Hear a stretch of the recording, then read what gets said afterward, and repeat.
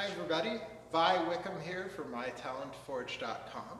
This is an intermediate level fiddle tune lesson on an Irish tune called Road to Lisdoonvarna.